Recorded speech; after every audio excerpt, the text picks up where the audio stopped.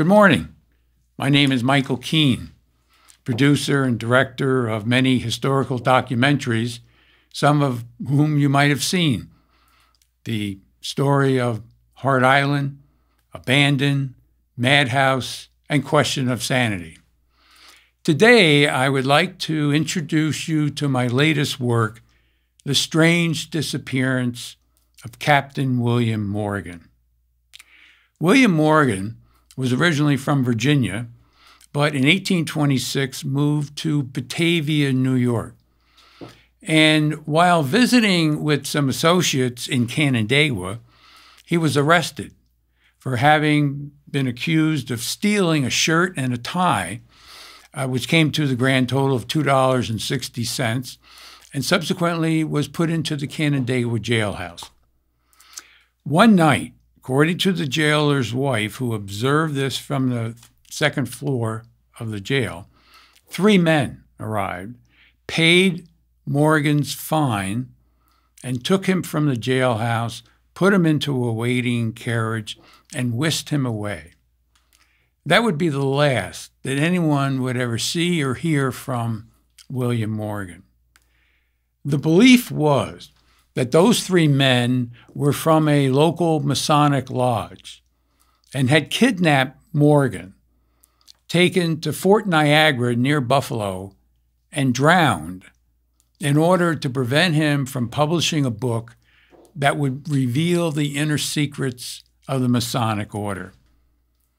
This kidnapping and apparent murder has existed for the last 200 years and has proven to be one of the great conspiracy theories of all time. But according to a document that I was able to locate that had been kept locked in a safe, inside of a locked closet, inside of a locked hallway, inside of a locked room, inside of a locked building, would be a different theory on what happened to William Morgan by someone who claims to have been involved in this whole affair. Well, before I tell you the ending, it is with great pleasure that I introduce you to the strange disappearance of Captain William Morgan.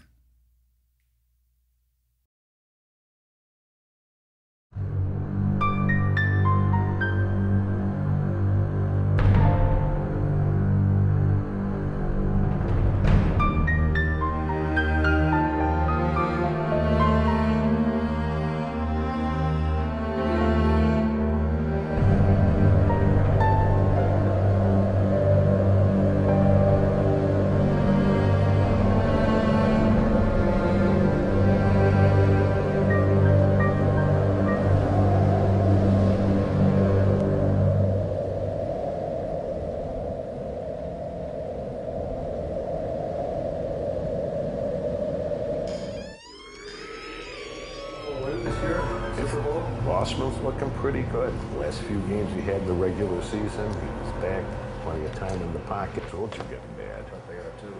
Probably been a few accidents. Hey, you guys, I hate to be a party pooper, but it's snowing like the devil outside, and I think I'm going to close early. Oh, come on, Rose, what's your hurry? It's not like we haven't seen snow before. Besides, Andy and I were thinking of having a bowl of soup. You two have been nursing those beers for half an hour now. Besides, the kitchen is closed. Oh, I didn't see you come in.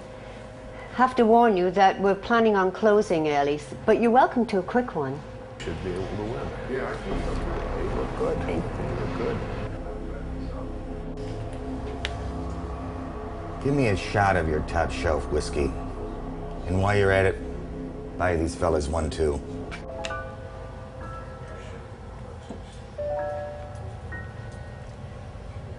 I don't think I've ever seen you before.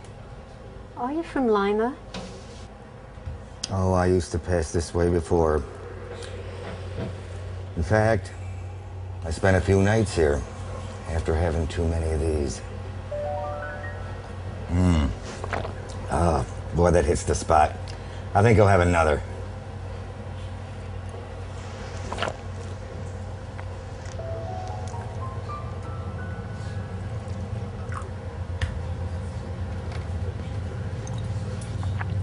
fact, I could tell you a thing or two about this place that might surprise you. Oh, is that so? Well, my family have owned this place since 1920, and I've worked here for over 30 years, so I don't think much has happened that I don't know about already. Tell you what, the weather the way it is, and the whiskey as good as it is, I have a half a mind to tell you my tale. Well, as I was saying before, I'm planning on closing early because of the storm. But if you can tell me a story about the American Hotel that I haven't heard before, well, I guess I'm willing to listen. Fair enough. Pour me another. Another for these fellows. Let's see. The best place to begin is at the beginning. Aye. In the early 19th century, a peculiar series of events occurred in a small town with a group of men called the Freemasons. There was deception with possible abduction and murder. No one now alive knows exactly what happened. Some of the details were never recorded.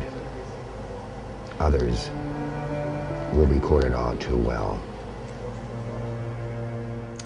Go on. This was not the first time in history the Freemasons were accused of conspiracy, nor it was the only time they were suspected of killing to protect their order. Rumor had it that they killed Amadeus Mozart for revealing Masonic secrets in his opera, The Magic Flute. And some say that London's Whitechapel murders were a Masonic scheme to protect the British monarchy from scandal. But the case of William Morgan is the most notorious of these episodes, and the one I'm about to tell.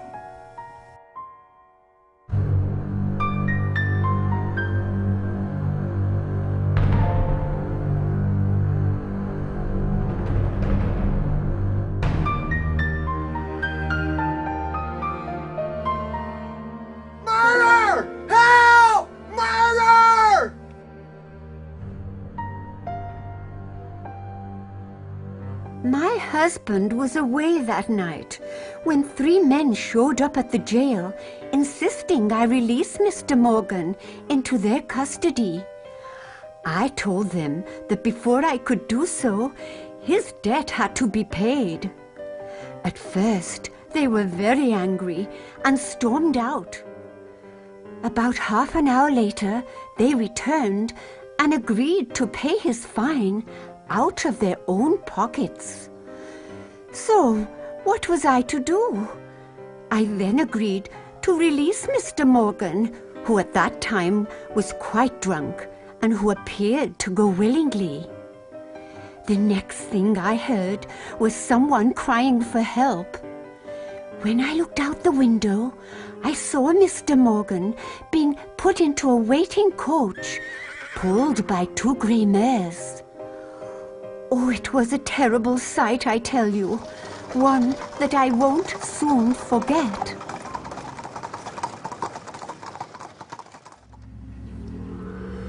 This storm is playing havoc with our power. You better hurry up with your story. The basic facts are these. There was a fellow by the name of William Morgan who vanished one night without a trace.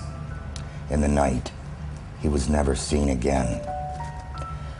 His disappearance began with a series of inconsequential events in a small town. And when it ended, it became a movement that reached national proportions.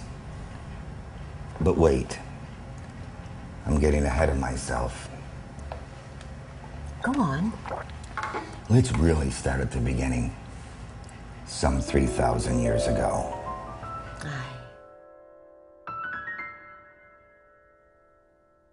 According to Masonic lore, Hiram Abiff was the chief architect of the temple, built by King Solomon in 1050 BC. Hiram Abiff was not only the architect of the temple, but he was also charged by Solomon to be the only person on Earth who knew the secrets of a master mason, including the most important secret of all, the Grand Masonic Word, the name of God. Hiram Abiff had been approached many times during the construction of the temple to reveal the secret, but he vowed not to do so until his work was completed. One day, upon leaving the temple, Abiff was approached by the three ruffians, who demanded that they be given the secret immediately. When Hiram refused, he was murdered, and his body hastily concealed in a quarry near the temple. When Hiram was noticed to be missing, Solomon ordered a search, where Hiram's body was soon discovered. After repeated attempts were made to lift his body from the pit where he was placed, Solomon lifted him out and restored him to life. Hiram's first word was the Grand Masonic Word that was lost at his death. And that word is the one word that is passed down to Master Masons to this day.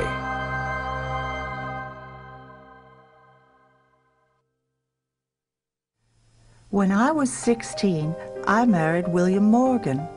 We were both from Culpeper County, Virginia, where my father was a Presbyterian minister. When I married William, he had told me he had become a captain during the War of 1812 and had served with General Andrew Jackson. At the time we married, William was working odd jobs, and for a while we were able to manage. But when the children started arriving, William decided we should move to Toronto. When we first got to Canada, William found work on a farm, but then a job opened up in a brewery which paid more. A couple of months later, the brewery burned down for suspicious reasons, they said. We then moved to Rochester, where William became a bricklayer. Later that year, William was promised a job working on the Knights Templar building in Leroy, so we moved again. For a while, things were going well, but William started drinking very hard, and he was borrowing money to pay our bills, which we couldn't always repay. This made people very angry. William then fell in with a Masonic lodge in Batavia, and it looked like things would improve. But then the real problems began. After William began to attend meetings at the lodge, he formally applied for membership to become a Royal Arch Mason. But he was rejected. For drunkenness, they said. Now, a lot of the boys liked their drink, but I'm afraid that William would drink too much and sometimes for days at a time. When he learned he had been turned down, he became furious and vowed revenge. That's when the Morgan story began to take its turn. That eventually led to his disappearance and to the sad little story about the American Hotel. Hurry now. David C. Miller, the publisher of the Batavian newspaper The Advocate, soon began to become aware of Morgan's intent to publish a book that would reveal the Masonic secrets. Miller, like Morgan, had been recently expelled from the Batavia Lodge for reasons of poor conduct and drunkenness, and had heard of Morgan's boasting of his plan while openly drinking in the local Batavia taverns. Harboring great resentment towards the Masons, to say nothing about his belief that Morgan's book could become a bestseller and make him a rich man, Miller agreed to become Morgan's partner and publish his expose. When word got out about the scheme, the die was cast. When the Grand Masonic Lodge in Rochester heard about the proposed book, they hired a Canadian fur trader named Daniel Johns to infiltrate Miller's and Morgan's plot. When Johns confirmed that the book was about to be published, events quickly began to spin out of control. While it was true, as Mary Hall and others had testified, that the Masons had taken Morgan away that night, murder could not be proven, as no body was found. But all that changed 1 year later.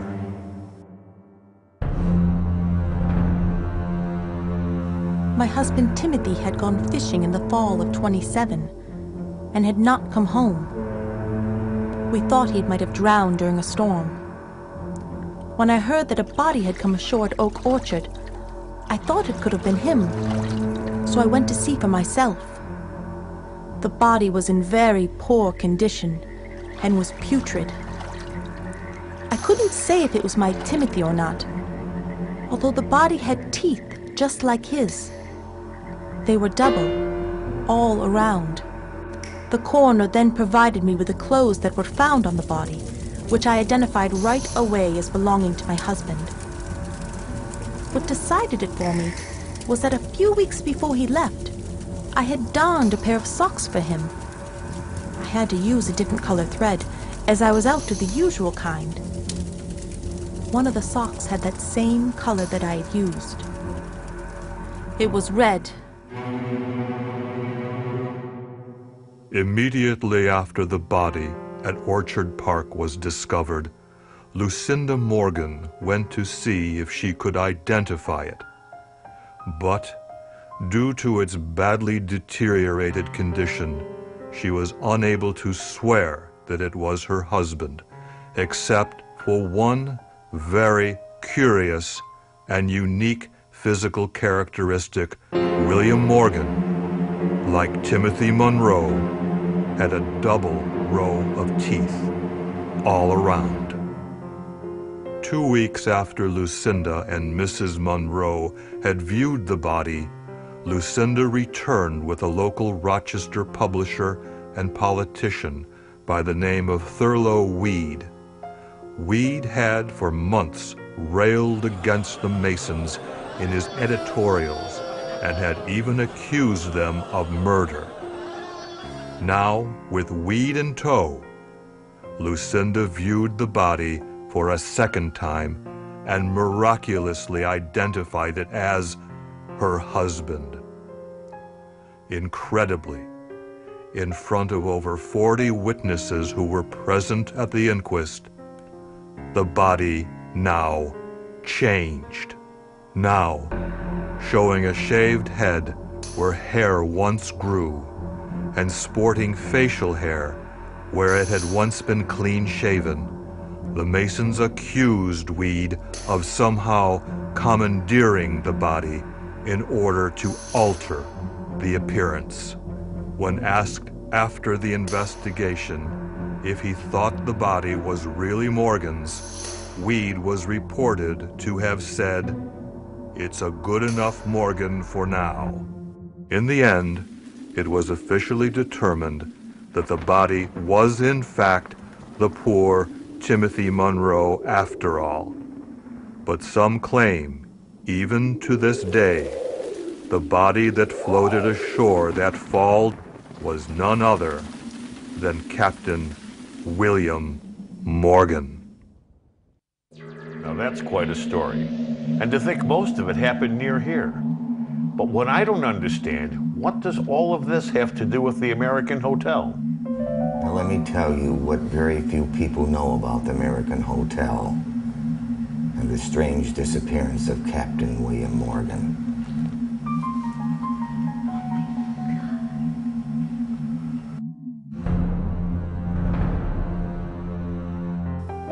When William Morgan disappeared, anti-Masonry fervor gripped the country. Before his disappearance, there were over 480 Masonic lodges in New York State alone. Within 15 years, their numbers had dwindled to under 40. Even the Grand Lodge of Rochester shuttered its doors for the next 20 years. The Morgan affair even had national ramifications, as the 1828 presidential election saw the anti-Masons form the first third party in the nation, collecting over 250,000 votes. It was during those terrible and dark days that Lima became the only surviving lodge in all of Livingston County. Meeting secretly on the third floor of the American Hotel, it was on a very cold and wintry night during one of the meetings that someone had stolen the Masons' overcoats. At the time, it was thought that just a common thief had been involved. Exactly 1 month later, during another meeting, a pile of previously stolen clothes were now neatly piled against the lodge room door with a note attached. The note explained that the clothes had been found by a local Lima citizen who now wanted them returned to their rightful owners. Unbeknownst to the Masons, though, was that the clothes had been intentionally infected with smallpox. And as the result, all of the Masons in that room that night, save one, came down with that dreaded contagion.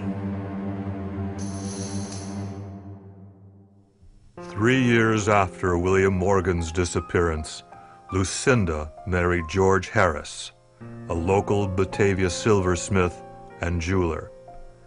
Shortly thereafter, she and Harris moved to Indiana, where they became disciples of Joseph Smith, the founder of the Mormon Church. After an affair that lasted for several years, Lucinda Pendleton Morgan Harris became Joseph Smith's third plural wife.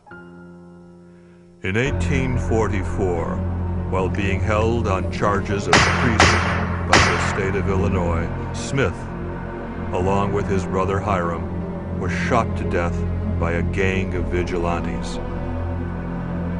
Soon after Smith's death, Lucinda and Harris divorced. Lucinda eventually converted to Catholicism, became a nun, and joined the Sisters of Charity. When last seen, she was reported to have been tending to wounded Union troops at the Battle of Shiloh. It is not known how or where she died.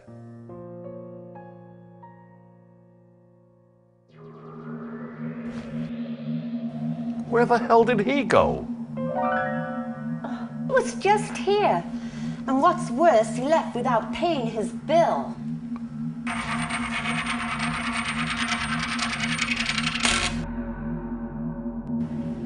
Now, what do you make of this?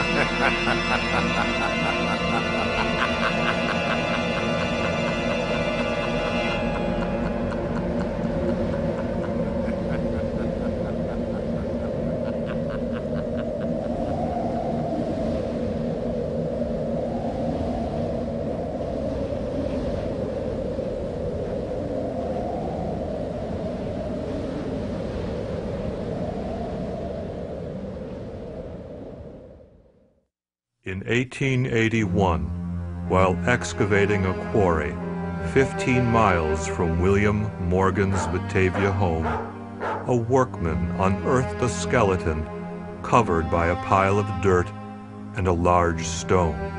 Nearby lay a tobacco box containing a piece of paper and a silver ring.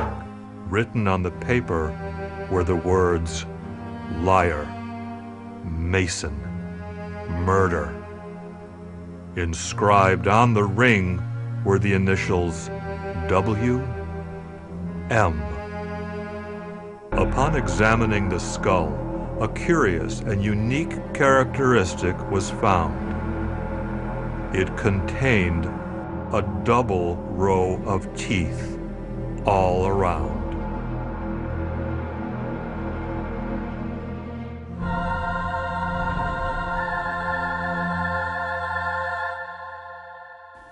The day after the skeleton was found in the quarry, Dr. Elmer A. Phillips, a local Batavia physician, was called upon to conduct an examination.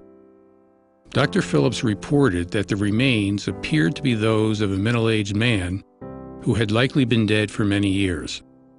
Dr. Phillips went on to conclude that due to the body's advanced state of decay, it was not possible to determine the exact manner of death, but that in his opinion, the man had most likely died of natural causes.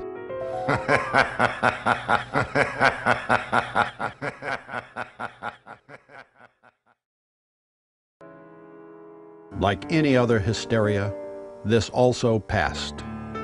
Passions wore themselves away. A few sturdy and brave men stood staunchly by a few grand lodges with high courage, and they never ceased to proclaim their allegiance to the order. Little by little, Freemasonry raised its head. One by one, lodges took heart. Brother by brother, craftsmen returned to the altars.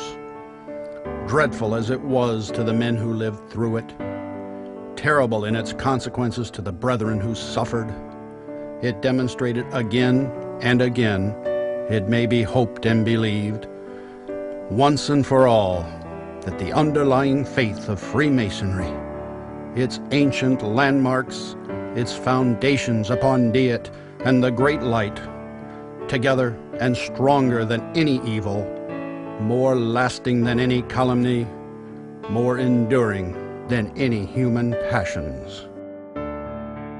Forever and forever, so mote it be.